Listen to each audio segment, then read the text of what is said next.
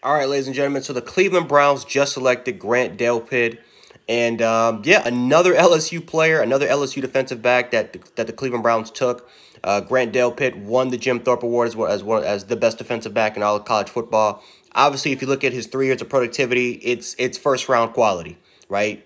Before the 2019 season started, he was a first round talent. He was top 10, top 15. But because of 2019, because of the ankle injury, because of the ankle sprain, I don't think he was really 100% until like late in the season. He missed a lot of tackles, had some coverage issues there, but he still is a playmaker, man. I mean, Grant Delpit is still one of the best safeties in all of college football. There's a reason why he did, there's a reason why he did win the Jim Thorpe Award.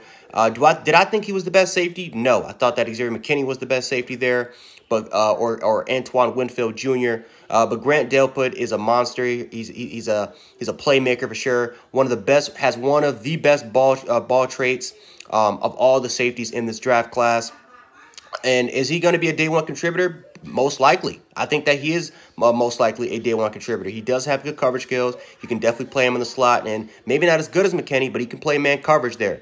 Again, I definitely think because he was not 100% healthy, with that, dealing with that ankle the entire year until later the season, he just couldn't show his full potential. He just couldn't really get it going. And again, play as a safety, when you have an ankle sprain, when you're playing as a safety, it's one of the hardest things, especially because a lot of times you're going to be tackling in open space, and that ankle is definitely going to slow you down, and it's going to take you to take some really, really weird angles when you're trying to tackle somebody. So I think it's really I definitely thought it was unfair for Grant Delpit to slide all the way down here, but the Browns got him. They got some really, really good value. You improve your defense in the secondary, because I definitely feel like the secondary is was definitely one of the question marks for this defense there. And now with Greedy Williams, with Grant Delpit, Denzel Ward, I think the future is definitely looking bright for this Cleveland Browns organization as far as their future goes. So anyway, guys, Browns fans, let me know how you guys feel about the selection. Do you guys feel like you should have went in a different direction, still try to improve upon that offensive line, or do you feel like Grant Delpit is the right selection for you guys? Let me know below in the comment section, and we can definitely hash it out and discuss about it in the comments.